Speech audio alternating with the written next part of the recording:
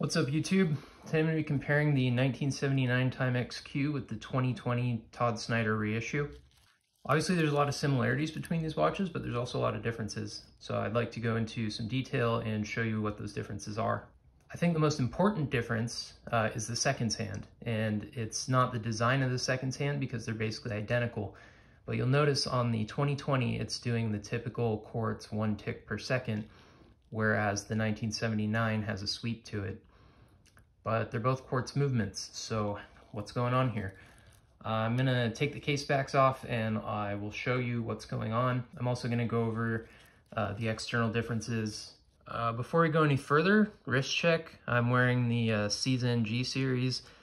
My last video was about this watch. I have since replaced the bezel insert, the hands, the crown, and the bracelet. I liked the watch a lot when I first got it, and I dare say I love it now. I think these mods really set this off. So let me get the case back off and I'll show you what's going on inside of this weird watch. So this is the inside of the 1979 Timex Q.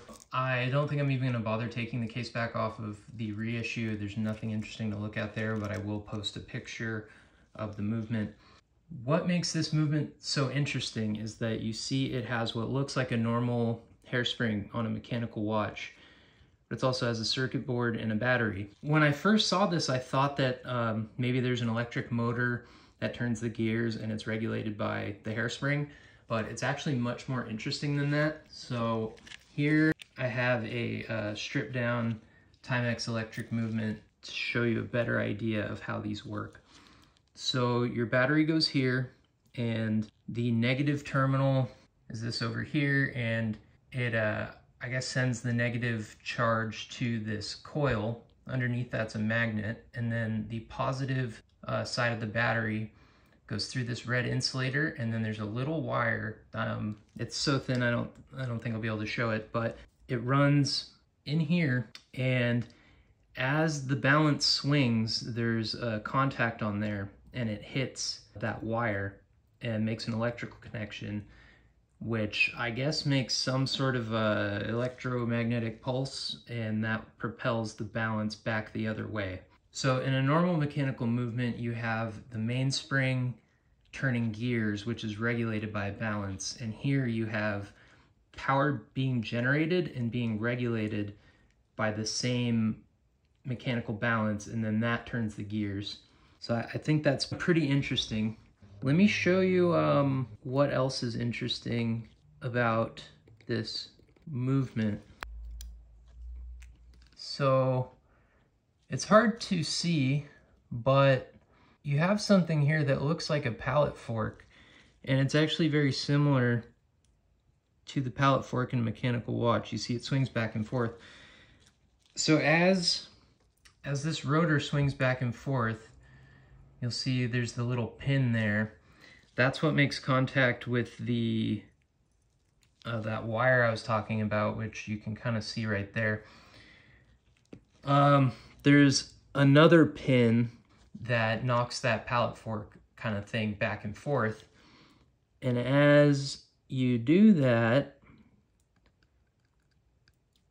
I don't know if you can see this, but there's a gear up here with these sharp serrated teeth.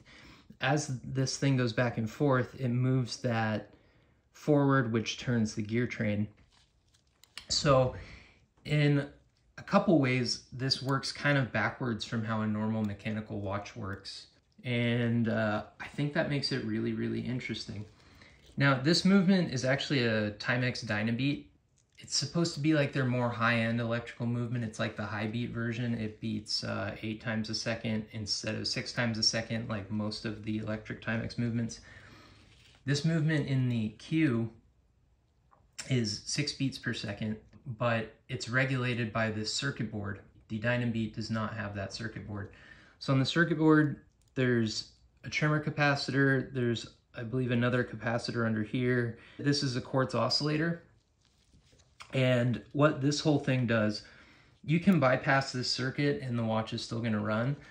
But my understanding of what it does is, instead of the electromagnetic impulses being controlled strictly by the hairspring on the balance, the quartz oscillator controls it, and It makes timekeeping more accurate, and it also makes the movement more reliable, because this purely electronic way of doing it, I guess it tends to make sparks between this little pin and this wire, and then carbon builds up on there and it can't make contact anymore, so the watch doesn't run. By regulating the impulses in sync with the oscillations of the hairspring, it's able to apparently reduce sparking. So here's the watch running. It looks like a normal mechanical watch once you ignore all the circuit boards and the batteries. Just a quick warning to anyone who has one of these watches. I actually have two of these, and part of the reason why I'm only showing one of them is my battery door broke. These two halves separated. So just a warning, if you break it, you're not going to be able to get another one. You'll have to buy like a parts watch to salvage a battery door from it. So my recommendation to anyone that has one of these watches, just leave your battery door on forever and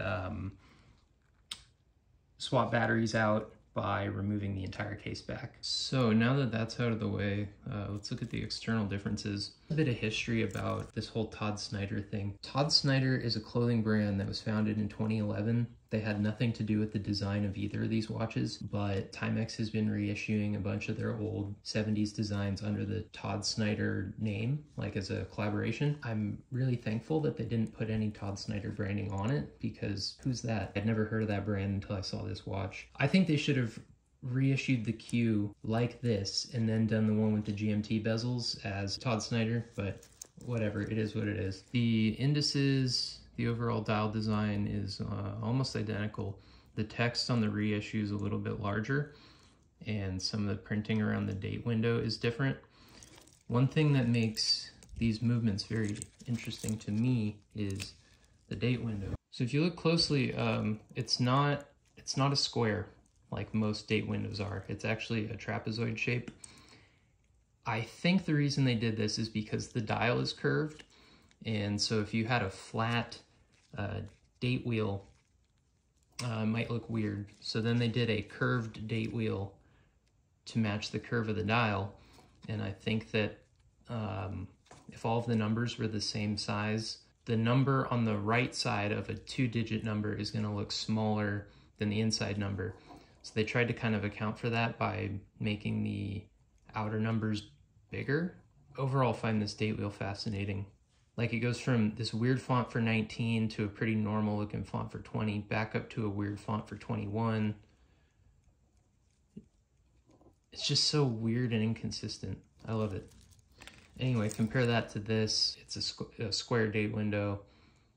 I'm guessing that the date wheel is flat. I'm guessing the dial's flat too. It's hard to tell, but I think it is. Moving on to the bezel. The fonts are a little bit different. I think that the reissue's bezel is a little bit thicker. One thing that's kind of interesting about both of them is that it's a one-piece bezel. Normally you have a bezel and a bezel insert. These are both one piece. As far as the case goes, the original is like a chromed base metal, whereas the reissue is stainless steel. Both of them have a acrylic dome crystal. The shape is almost identical on both of them. I think there's some differences in the bevel on the case side. Both this one, but also this one, you'll notice it's a bit larger on the original, and the finishing is way worse. Like, this might be some of the worst finishing I've ever seen. Whereas the finishing on the reissue is actually pretty good. The bracelets are a totally different design. I'm not really sure what you would call this style. I guess a W link, whereas this is like a straight link with polished bevels and brushed links. Both of them have folded links and a stamped clasp. The design on the original clasp is cool with the asymmetric text. I really like that. Both of them are just your standard stamped clasp.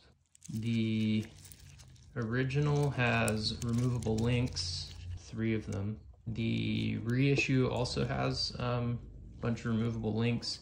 They have this interesting like raised box thing going on, So you just jam something pointy in there and push the thing out. The Reissue does have quick set date, but it does not have a quick set day. This does not have quick set day or date.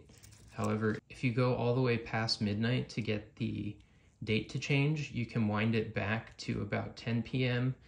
And then when you cross over again at midnight, it will change. So it's kind of like a half quick set, but neither of them have quick set day, which makes them a total pain in the ass to set, especially this one. The gearing for the stem is so low that I think to get the hour hand to do a full rotation is something like a turn and a half or 2 turns of the crown.